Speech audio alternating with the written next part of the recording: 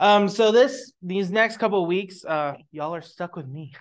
And this we're for good or ill, this is what's happening during Sunday school. Um, okay. So we're in the midst of we talked about Christmas hymns back in December. So these are not quite as popular, but let's talk about some Easter hymns since we are in the middle of Eastertide towards the beginning, but we are in the middle of the great 50 days of celebration. And it is supposed to be 50 days of celebration, joy, glory, all of that. Put away that we fasted during Lent, and so now we get to celebrate parties, food, all of the above. And of course, Eastertide starts with Easter Day. And then we have several Sundays, but there's also two other important uh, days that are involved as well that are later on. We have Ascension Day, which is always on a Thursday because it is the 40th day of Easter when Jesus was ascended into heaven. And we also have Pentecost and Eastertide, which is the 50th day of Easter when the Holy Spirit came upon the disciples. So because of that, I want to look at some hymns from the 1982 hymnal that are usually sung during Easter hymns. Most of them are going to be Easter hymns about the resurrection or something. Some of them might be about the Ascension or Pentecost because those are part of Eastertide, and even though they're later on, several weeks down the road. But since Easter is so long, there's often some other hymns that we start singing during Easter that have some Easter themes of the resurrection and Alleluia and everything. But they're not technically Easter hymns, they're just general hymns.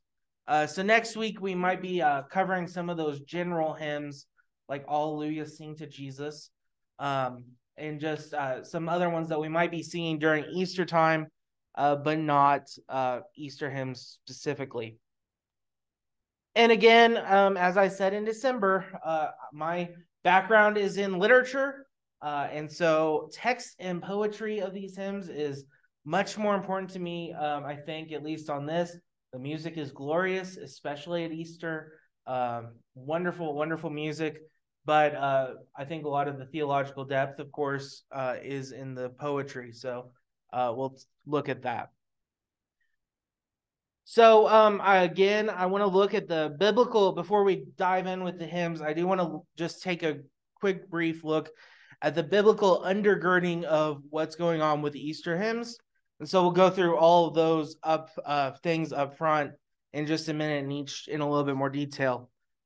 But I do have noted at the bottom, these hymns are not as interested in recounting the Easter story. If you remember Christmas carols, they often will start singing about the angels and the manger scene and everything, which is wonderful, great, great at Christmas. But the Easter hymns usually are not as concerned with giving a nice long narrative of what happens at the tomb. They talk about the tomb. Sometimes they might mention something else that happens at the Feast of the Resurrection at Easter. But what the real focus of Easter hymns usually is on diving into the theology of the resurrection or in what the meaning of the resurrection is for us spiritually today. So they're not usually as concerned with having a nice story about the women went to the tomb and the women saw this, the angels were there, told them to go off. They really want to look behind the scenes a little bit more. So let's first off, there's that great, wonderful Hebrew word. We stopped saying this word for Lent, and so it comes back with a vengeance at Easter, a good vengeance, but it's the word hallelujah. And in Latin and Greek, it is Alleluia. And almost all of these hymns, almost without exception, have some form of this word, especially the Western hymns, because it is a word that literally means praise God. Hallel, praise, and then Yah, God.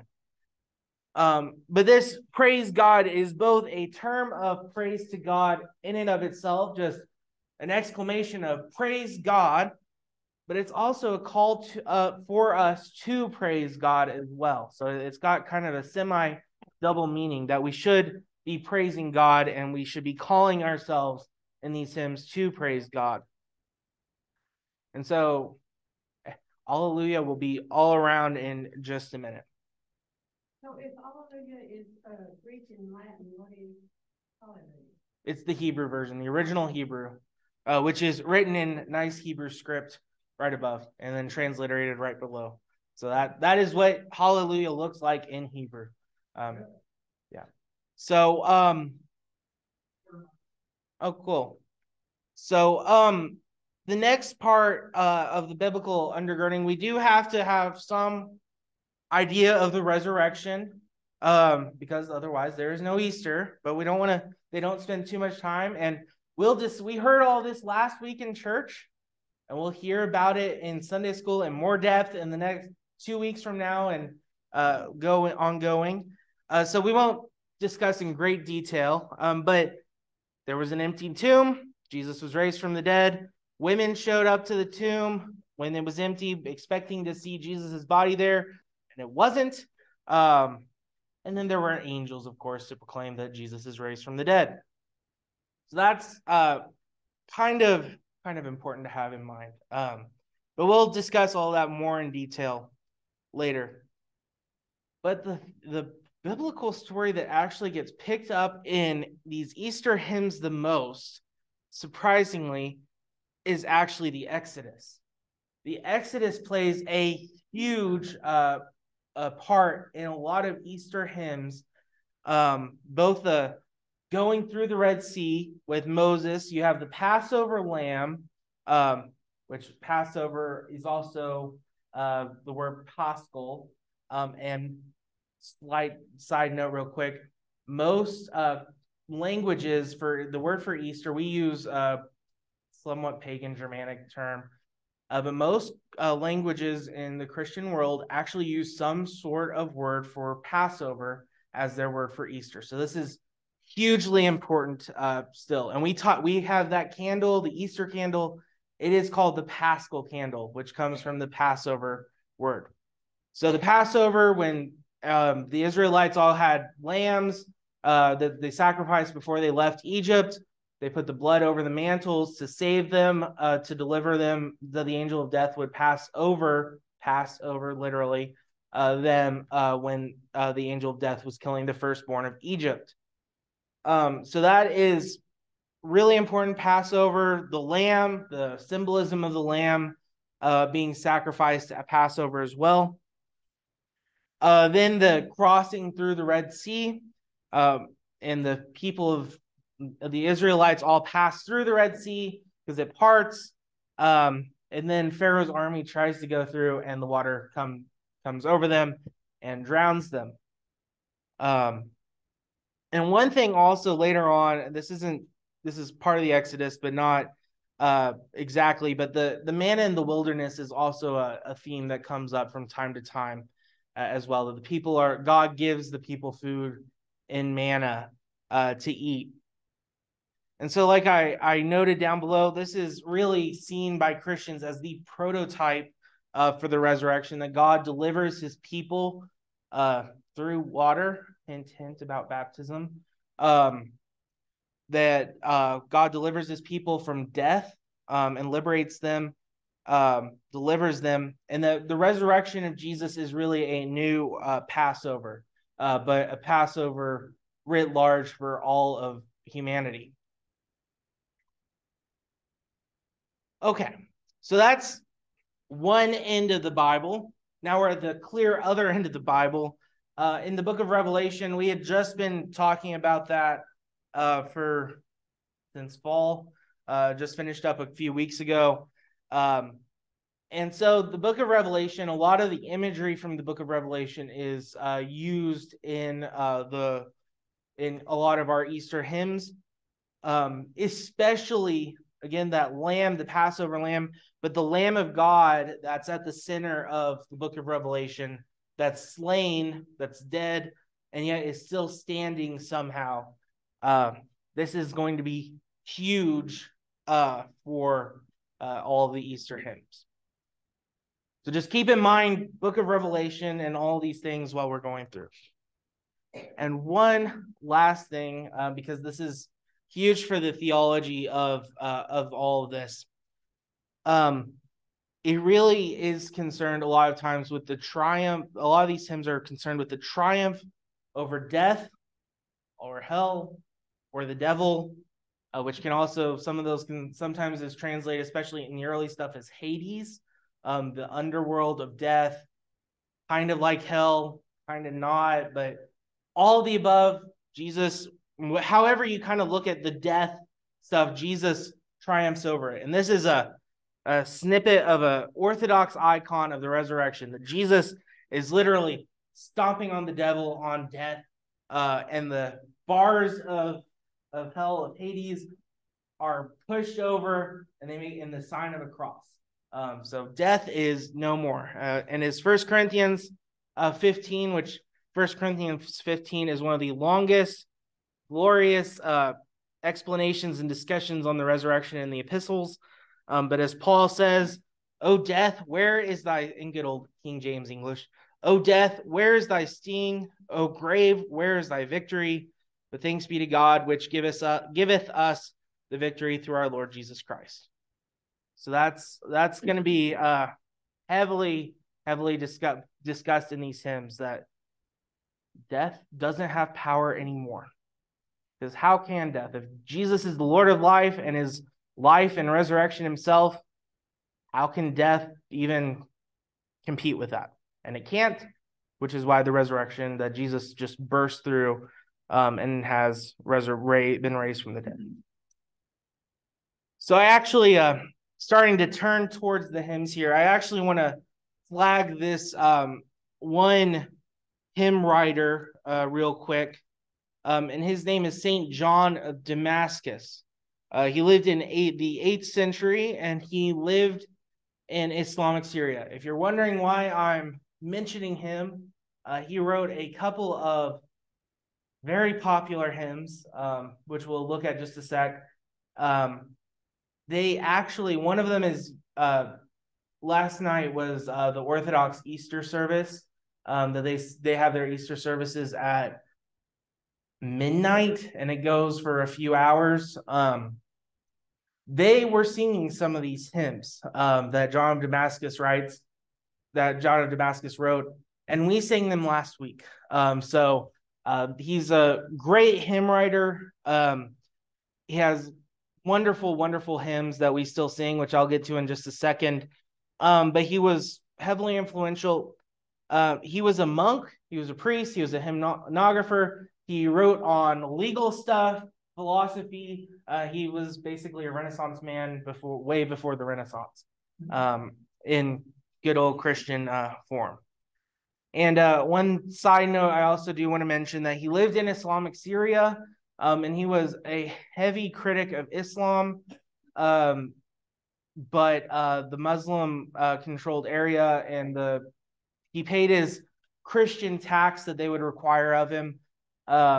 And they basically they disagreed with him, the powers that be disagreed with him, but they let him keep writing and talking about how they were wrong.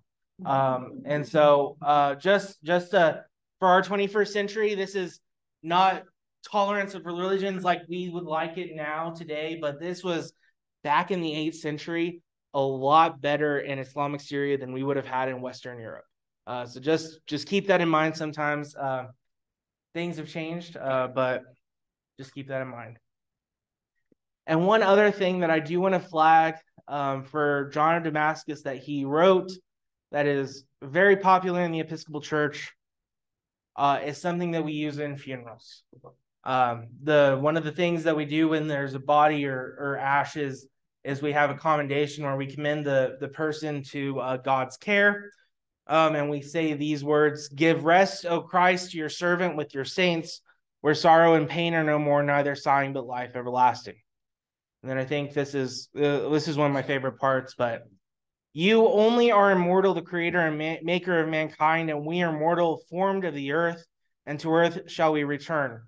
For so did you ordain when you created me, saying, you are dust, and to dust you shall return. All of us go down to the dust, yet even at the grave we make our song, Alleluia, Alleluia, Alleluia. So even in death, while we're decomposing away, we still praise God. Yes, Trey? What language did he write? I think it was mostly Greek. He still was in a Greek-speaking area. Arabic. He also had some things in Arabic, but I think he wrote in Greek, and they had to be translated into Arabic usually. But yeah, and this prayer is still used by the Orthodox as well at all of their memorial services. Okay, so this is kind of, we have hymns from a guy from the 9th century, but how the heck did we get him? Which brings me, I'm not going to do biographies of everyone, but these are two of my favorite people, so here we are. John Mason Neale, J.M. Neale. He is heavily influential in our hymnal. If you look at the back of the hymnal where it has a list of authors, translators, sources, and look for the person who has the most hymns next to their name, it's him. Charles Wesley is I think a close second, but he has the most, and it's not for hymns that he wrote himself, but it was for translations that he did. He was an Anglican priest in the 19th century, England. He was part of the Oxford movement, which means he was very high church. He was, there's a picture of him wearing a chasuble there. That might not seem as problematic to us because priests often wear chasubles these days.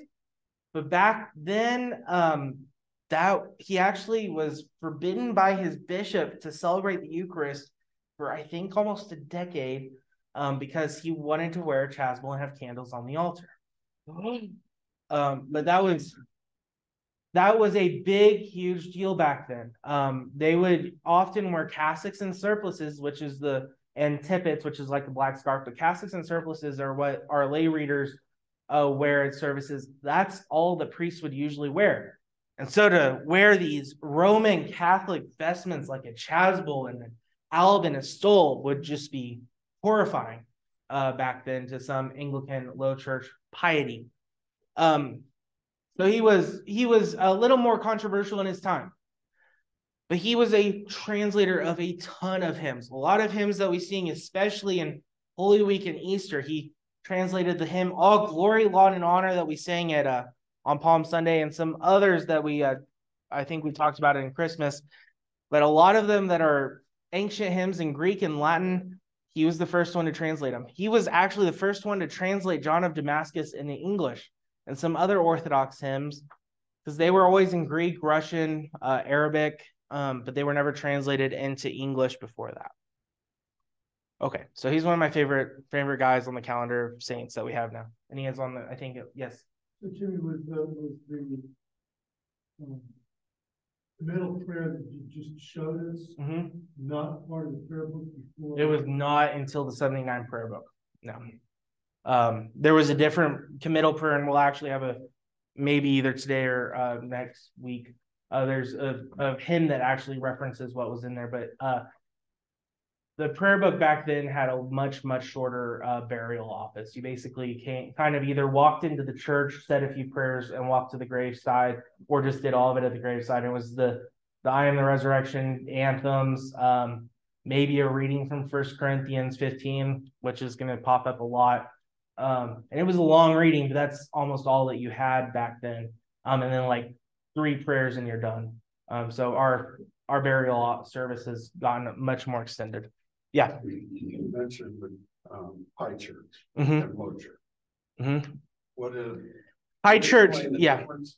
Yeah. So low church is less ceremony, more Protestant looking. High church is, especially back then, you basically looked like you were walking into a Roman Catholic church pre-Vatican II, with incense, candles, chasubles, stoles.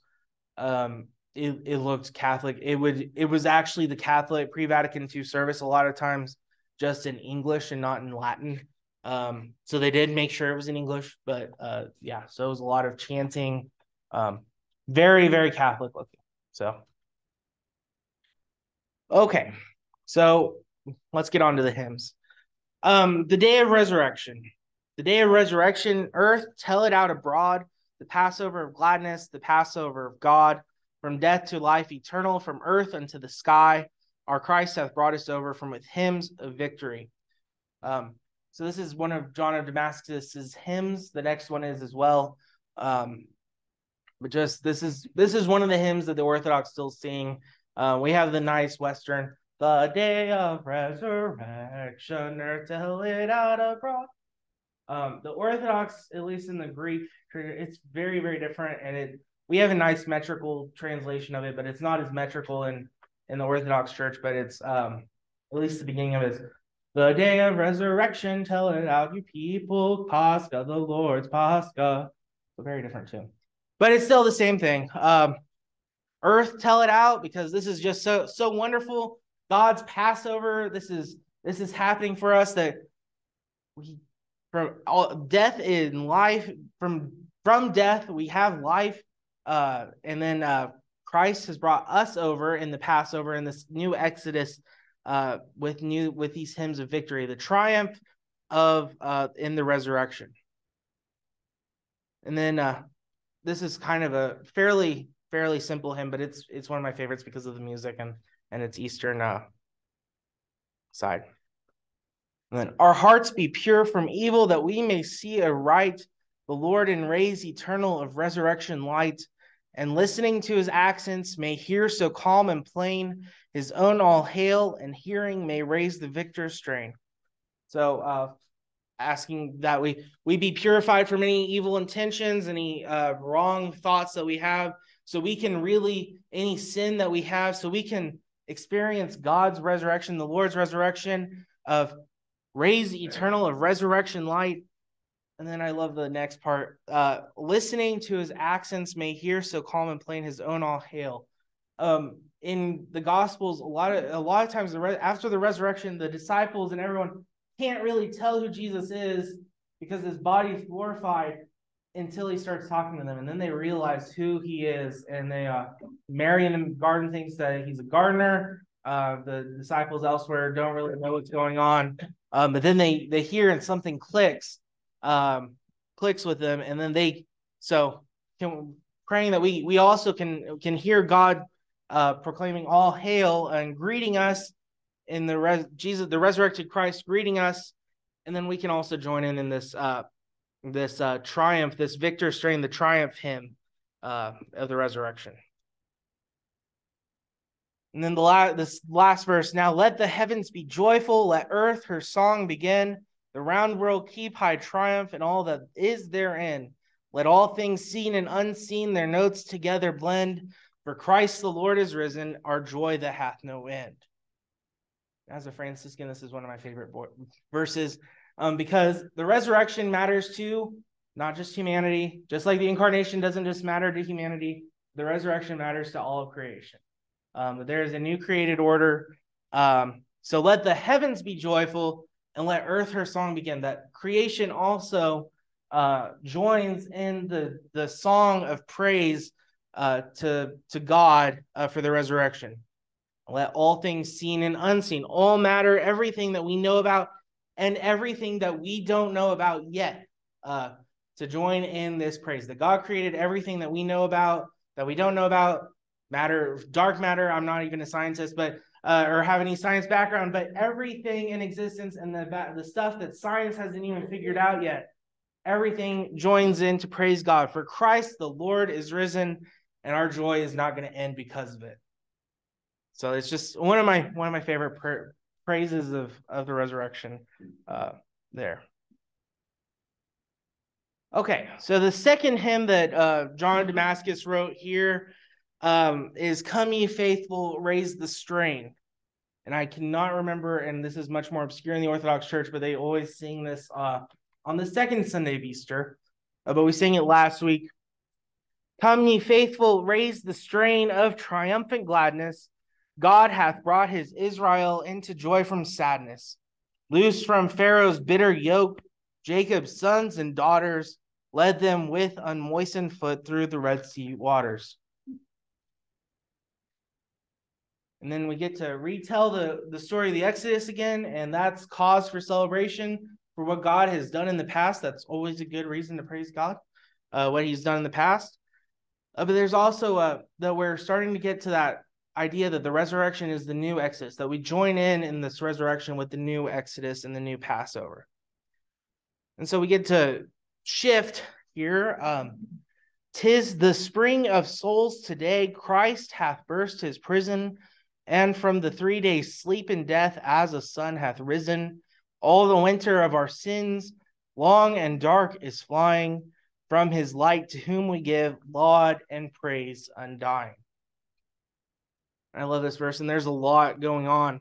But one of the cool things, besides just shifting to the resurrection, is Christ has burst his prison from death, literally like we saw in the icon, that death is now under his feet. That the prison, the bars of the prison gates of Hades are in the shape of the cross. That Christ has burst them open. But there's a lot of natural and seasonal imagery going on. 'Tis the spring of souls today, as the sun hath risen, winter of our sins, long and dark, and his light. So that there's a lot of imagery, especially in Easter, because this is springtime. There's a lot of imagery of the spring. We have a natural flowers blooming and everything with new life. And so a lot of these hymns, and this is a very early example of that, is using that imagery of the new life springing forth for what's going on with us theologically and spiritually. The spring of our souls, because the winter that's past, the death of what's happened for our sins is no more, because Christ is resurrected. Christ is risen. And so the spiritual sun has risen up and resurrected. And so we have that light. So it's wonderful. And just keep that in mind about spring and winter imagery, because that's going to come, the winter of and death versus spring and new life is going to come up in some other hymns as well. And then the next verse, now the queen of seasons, bright with the day of splendor, with the royal feast of feasts, comes its joy to render, comes to glad Jerusalem, who with true affection welcomes in unwearied strains Jesus's resurrection. Again, starts with the seasons, the day of splendor. That's really a day that, unlike anything that we usually have naturally. But there's a couple of things that I wanted to highlight as well here. That it is a theme of seasons, but also a festival party. That this is a celebration, a party that God's prepared for us. And that the Queen of Seasons and Royal Feast of Feasts, those are two very ancient terms for Easter, especially the Easter Vigil. The Queen of Feasts, or the Feast of Feasts, is how we talk about it. Christmas is great. I love Christmas. Christmas isn't anything quite like Easter. The incarnation is wonderful, but the resurrection of Jesus beats it hands down. So that Queen of Feasts, Feast of Feasts is the Feast of Easter. So, and it comes to glad Jerusalem and welcomes in the unwearied, that we're not tired by all of the singing and the celebration of Jesus' resurrection, and that we shouldn't be tired of it. 50 days is a long time, but we should not get tired of celebrating the resurrection. And then the next verse, neither might the gates of death, nor the tomb's dark portal, nor the watchers, nor the seal hold thee as immortal. But today amidst thine own thou didst stand, bestowing that thy peace which evermore passeth human knowing. Nothing in this verse, nothing we can do. The guards at the tomb couldn't stop it. The tombs, either the death's doors in Hades or hell, the devil can't stop it. Nothing that we can do can stop Jesus from resurrecting, from rising from the dead. And Jesus comes to us, as we'll hear about in our gospel lesson. Jesus comes and stands amongst his own disciples. after the resurrection and gives his peace, which we can't quite comprehend ever. We can contemplate it and meditate on every single day of our life, and we still quite won't understand everything that there is about God's peace and God's love. So that's this hymn. Any questions about this one? We're moving on. Okay, so this is a much later hymn. This is a much later hymn. It was only written in the 14th century, I believe. Still pretty old by our standards, but and this hymn, we'll get to the other version. There's a lot of Protestant churches use a Charles Wesley hymn to this same tune, which we also have in our hymnal in a different version, which we're actually singing today. So I want to get to that. But Jesus Christ is risen today. Alleluia. Our triumphant holy day. Alleluia. Who did once upon the cross suffer to redeem our loss. Jesus is risen from the dead. And one of the important things, sometimes in this verse, and this is going to come up sometimes in our thoughts about Easter, we want to downplay the cross. We want to kind of we want to jump to the resurrection and kind of not think about the pain and the suffering of the cross. And this hymn and a lot of other hymns wants to remind us that's not the case. We can't just jump from the cross, jump over the cross to the resurrection. We have to think about what the pain that Christ suffered and how that is glorified in the resurrection. We can't just go through it. We have to go through it. We can't just jump around it. Jesus is risen. It's triumphant today, and he suffered to redeem us. Hallelujah. Okay. And of course, okay. So hymns then of praise, then let us sing unto Christ, our heavenly King, who endured the cross and grave, sinners to redeem and save. So what do we do for everything that Christ has done for us on the cross and the grave, redeeming us, saving us? We sing, we celebrate, we sing hymns to praise God with lots of alleluias of praising God.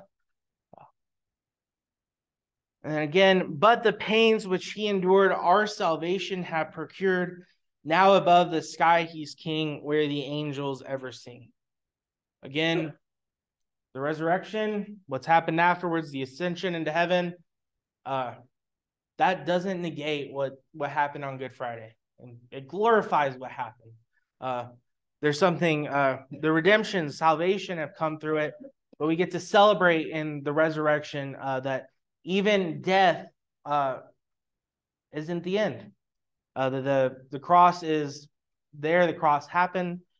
Death happened, but there in the resurrection, death is not the end, and pain is not the end. But there's a glorious resurrection arising through that. And then the last verse, seeing we to our God above, praise eternal as his love, praise him all ye heavenly hosts, Father, Son, and Holy Ghost. Alleluia. So again, what do? We sing. Praise him, tell the angels to praise him, which the angels always do that, but tell the angels to do it anyways, so that we can join with them in their praise. And then, as I mentioned before, a lot of hymns have a nice Trinitarian doxology, a nice little praise to the Trinity at the end, and this has a version of that to mention the Trinity at the end, just to kind of wrap everything up in one last praise. So that's Jesus Christ is risen today. And then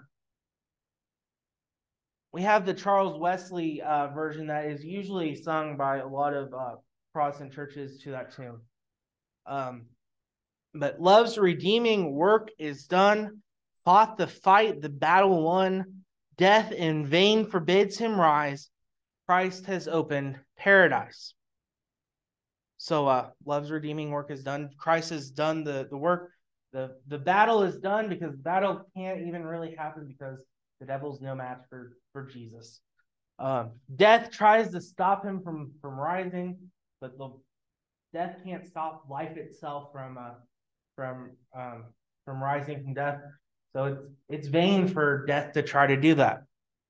And Christ has opened paradise again.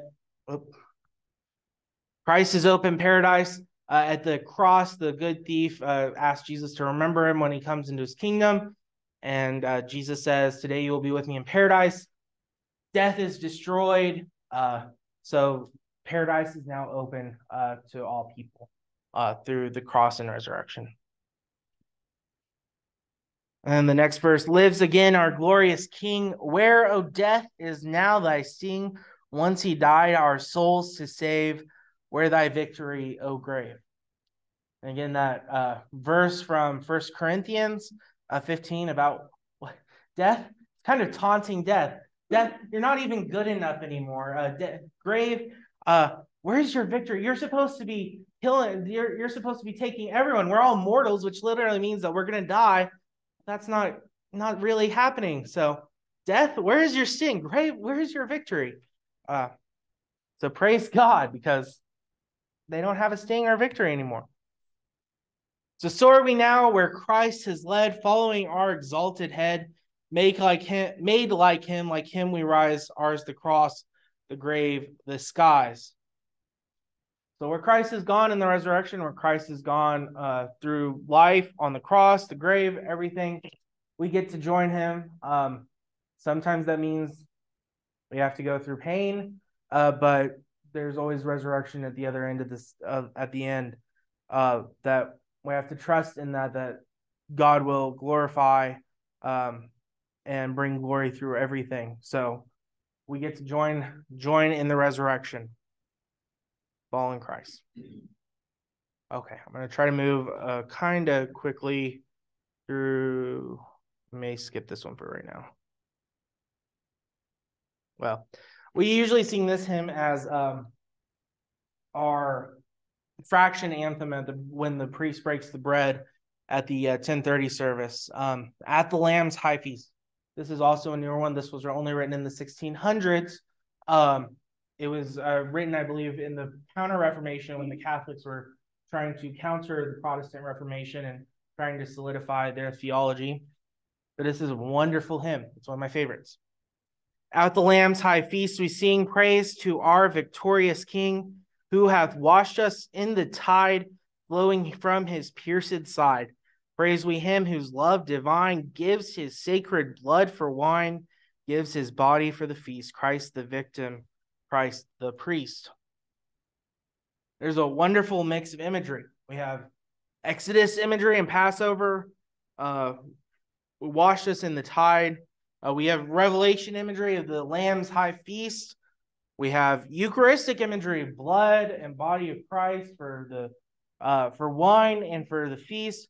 Christ the victim, Christ the priest. That Christ is the victim. This is coming from the book of Hebrews, but Christ is the victim, the sacrifice of the Eucharist and the body and blood. But he's also the one doing the sacrificing, which is completely unheard of until Christianity, because it's such a weird, how can you be the one sacrificing yourself, basically? But Christ is the one offering the prayers, the praise. At the heart of it, Christ is offering the Eucharist, and Christ is also the Eucharist, and on the cross as well. That Christ offers himself, and himself is the offering. So where the paschal blood is poured, death's dark angel sheathes his sword. Israel's host triumphant go through the wave that drowns the foe. Praise we Christ, whose blood was shed, paschal victim, paschal bread. With sincerity and love, eat we manna from above. Again, we have that same mix of imagery. The paschal blood is poured. So again, the imagery of in the Exodus of putting the blood of the lamb on the mantle, and death's dark angel sheathes the sword, but also the blood of the cross is what saves us from eternal death. So it's kind of a double meaning. Israel's host triumphant go through the wave that drowns the foe. Again, Israel, the Pharaoh's army tries to go through the Red Sea, and the water just comes and topples in.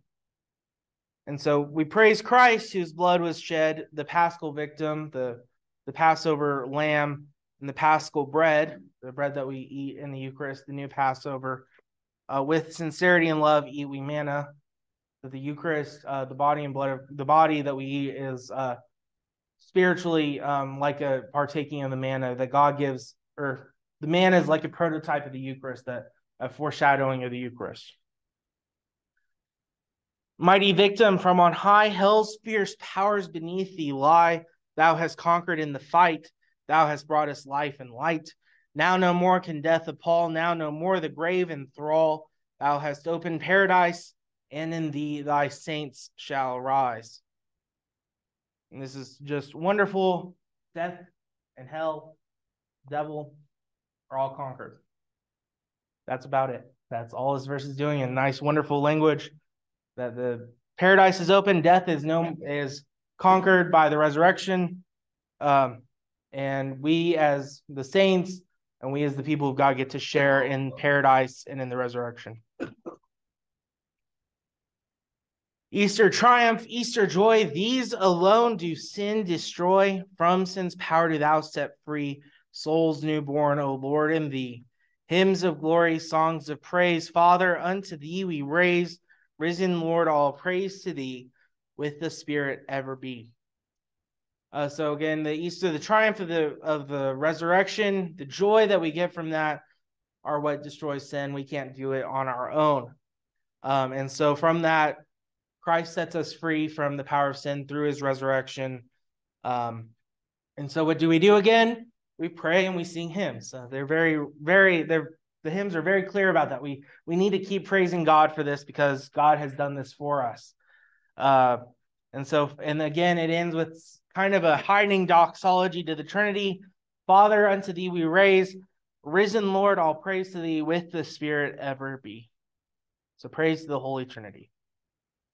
Okay, quickly want to get through this one. This joyful Easter tide, away with sin and sorrow, my love the crucified hath sprung to life this morrow. Again, Christ really did die. Christ really suffered on the cross, but he's really risen too. So we get to celebrate and experience both of those.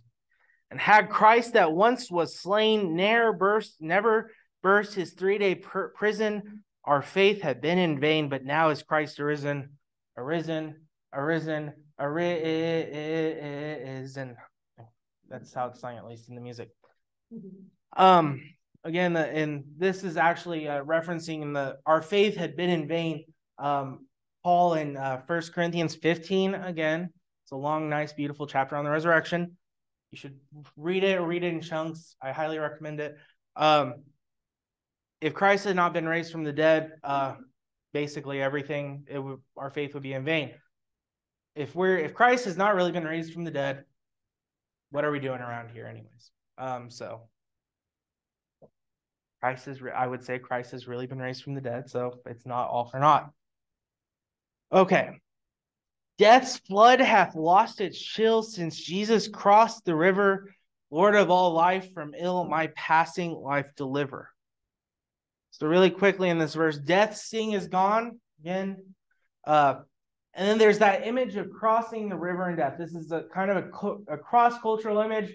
The most common, I think, in our mind is the river Styx, the Greco-Roman one, but it also pops up in, I believe, Hindu and Japanese culture, references to crossing the river in death. So it's very, very common. And in even some other hymns, you sometimes see the Jordan River as kind of crossing the Jordan River in death as well. So this is when Jesus crossed the river, death lost its chill. The death lost all of its sting. It has no power anymore. But then it shifts in this hymn for the rest of it from Christ's resurrection to our death and Christ being present at our death. Lord, be present and deliver me when my life passes. And then had Christ has burst forth again. And then this verse, my flesh in hope shall rest, and for a season slumber, till trump from east to west shall wake the dead in number. And there's quite a bit going on in this verse real quick. Like I mentioned, my flesh in hope shall rest. In the old burial office, and the guy who wrote this was actually an Anglican priest in the 19th century, I believe. And we still use this phrase, in sure and certain hope of the resurrection to eternal life through our Lord Jesus Christ. So it's kind of a hiding reference, an allusion to the burial when our bodies are put into the grave. So when that happens, when we die, our bodies are kind of going to wait in a sleep, in a slumber, until the second coming, until Christ comes back in all of his glory at the end of time. But that slumber, that sleep might seem like a really long time. Who knows how long if we're waiting for it. But it's still only going to be temporary. The important thing is that God's going to wake us at the end of time, and shall wake the dead, and we get to share in the resurrection fully at that point. Okay. Then another hymn that we're singing, I'm going to try to go through this one quickly as well. Good Christians, all rejoice and sing. Now is the triumph of our King. To all the world, glad news we bring. Alleluia, alleluia, alleluia. So again, Jesus has triumphed. The King has triumphed. So let's share the good news to the world and sing praise God. The Lord of life is risen today. Sing songs of praise along his way. Let all the earth rejoice and say, Alleluia, alleluia, alleluia. Again, kind of repetitive, but what else can be done after Jesus is risen literally from the dead and life has come from death? Not much that we can do, but praise God. So praise God. And then praise we in songs of victory, that love, that life which cannot die, and songs with hearts uplifted high. Alleluia, alleluia, alleluia. So we get to join in the victory hymn. It's a victory hymn, triumph. Jesus has won, and life cannot die. And so we sing with hearts uplifted high. In your name we bless, O risen Lord, and sing today with one accord, the life laid down, the life restored. Alleluia, alleluia, alleluia. So again, we bless Christ for his resurrection. We join together. We join together to praise God in worship. We don't just do it individually. We come together with one accord to praise the life laid down, the life that Jesus gave up for us, that was restored. Alleluia, alleluia, alleluia. And then a good Trinitarian doxology. To God the Father, God the Son, to God the Spirit, always one. We sing for life in us begun. Alleluia, alleluia, alleluia. And then there's one more that I want to make sure that we get to because we're singing it today. I will tell you it's not my favorite, but it's got some good stuff in it nonetheless. Alleluia, alleluia, give thanks to the risen Lord. Alleluia, alleluia, give praise to his name. That's the refrain, and I want to hold off on the refrain for just a minute. And so we have all these verses. Jesus is Lord of all the earth. He is the King of creation. Spread the good news o'er all the earth. Jesus has died and is risen. We have been crucified with Christ. Now we shall live forever. Come, let us praise the living God, joyfully sing to our Savior. All with that refrain throughout. So real quickly, Jesus is Lord. That sometimes we just think of that. Oh yeah, of course Jesus is Lord. But in the New Testament, that was a religious and a political statement. It's a religious statement because Lord in Hebrew is Adonai, and that was a term for God. So Jesus is God. That's a religious statement. Also, Kyrios, it was a political statement that they would sometimes say Kaiser Kyrios because the Caesar is Lord. Caesar is in charge. So in the New Testament, when we say Jesus is Lord, it's a religious statement and it's a political statement saying that Jesus is God and Jesus is really in charge and Caesar isn't. So that, just always keep that in mind whenever you hear it. We just think of it as a nice, plain statement. Oh, yes, of course. But it is an impactful, short, but really impactful statement. And then the next, he is the King of creation, is reminiscent, I think, of the beginning of Jewish prayers. Blessed are you, O Lord our God, King of the universe. And then the next verse, spread the good news o'er all the earth. And in Mark 16, And in Matthew 28, we are supposed to proclaim the gospel, the good news of the resurrection and everything to all people in Matthew, and to all creation in Mark. And the good news that Jesus has died and Jesus has risen. The next verse, we have been crucified with Christ. In Romans 6, Paul talks about that in our baptism, we have been buried with Christ in death so we can share in his resurrection. So we have been crucified. We have been buried with Christ in his death so that we can share in this new life with him in his resurrection. Then the last verse, come, let us praise the living God, joyfully sing to our Savior. So because of all this, let's praise God. Again, alleluia, alleluia. Give thanks to the risen Lord, alleluia, alleluia. Give praise to his name. Because what can we do after all of this? We really can't do much except for just praise God and worship God and give him thanks. So I think that's just a minute over, but that's it that was a quick run through a lot of them. We've got a lot more in the hymnal, so come back for next week. Yeah.